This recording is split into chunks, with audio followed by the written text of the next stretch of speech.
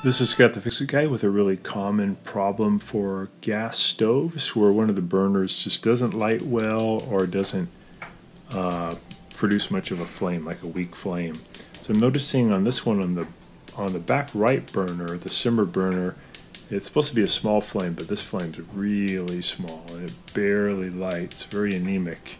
So I'm thinking that maybe it has trouble with the gas flow. The little jet underneath the burner might have some stuff caught in it, like from a boil over situation, and it's preventing some of the gas from flowing out, and it gives it kind of a weak flame. So to fix it, it's pretty easy. We just lift off the cap.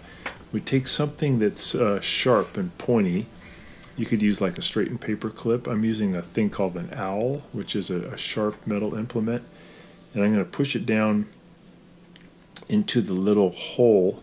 And if you look in there, there's a brass piece that has a little hole in it, and that's the jet that I want to clean. So I'm going to put the implement in there and wiggle it around to try to break free any debris that might be in there.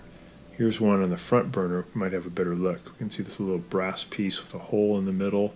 So I'm going to put the implement in there. I'm using a dental tool, and I'm just going to wiggle it around to clean out any junk that might be in there. And that's about all I need to do. You just put the burner cap back on and then test it. And now we have a good flame. We have a proper size. It's about 3 times bigger than it was.